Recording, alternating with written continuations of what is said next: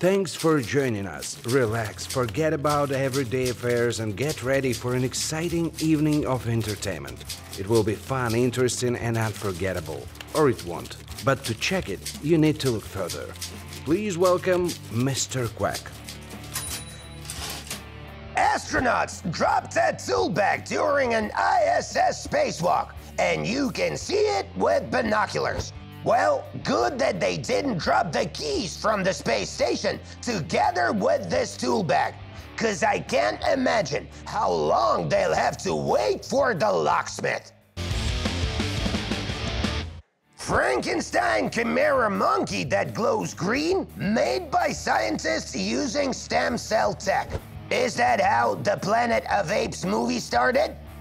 Keep going, humanity, so that soon we, the animals, will be the ones experimenting on you. Will you be able to hold all the experimental stuff in your ass like I did?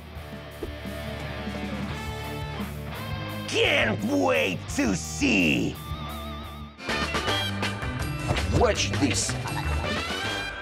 Nearly 80 bird species names with racist roots are about to be changed.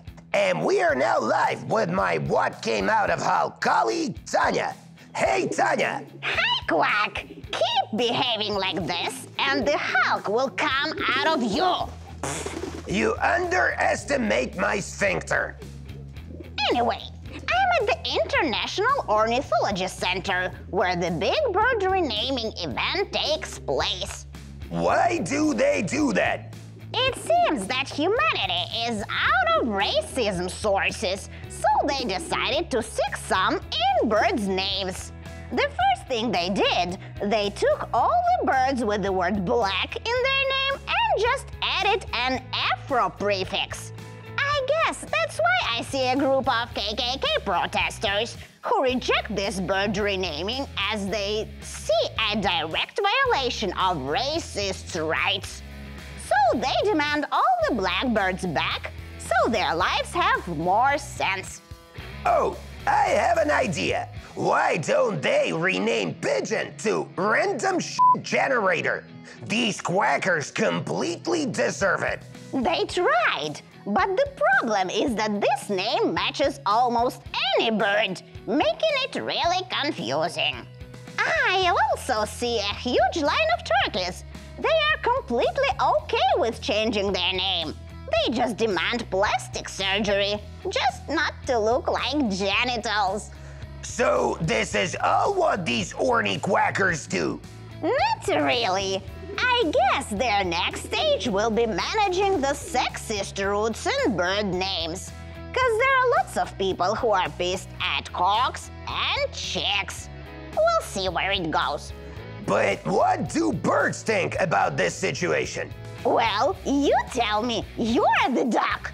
Oh, you're right. Sorry, this human job makes me forget that I'm a duck. So what can I say about this? Duck don't give a single quack. What's next? A Ukrainian missile strike on a shipyard in Crimea damages a Russian ship. Seems that Russians have finally got their superiority over the Black Sea. They've almost reached perfection in hitting Ukrainian missiles with Russian ships. They are so good at this that they don't even need to move their ships from the shipyard. Is it that Putin outplayed the whole world again? Hell yeah! We don't want kids, so donated 84 eggs and sperm.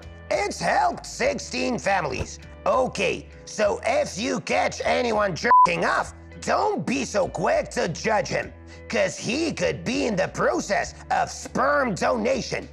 But seriously, I love how the couple outsources their unborn little quackers, eliminating all the child-related stuff like Pampers, school fees, and shit. Quacking genius! That's all quacked up news for today.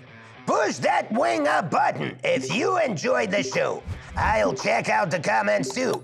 Subscribe and hit the notification bell so you don't miss the next guest of News Frenzy. See ya!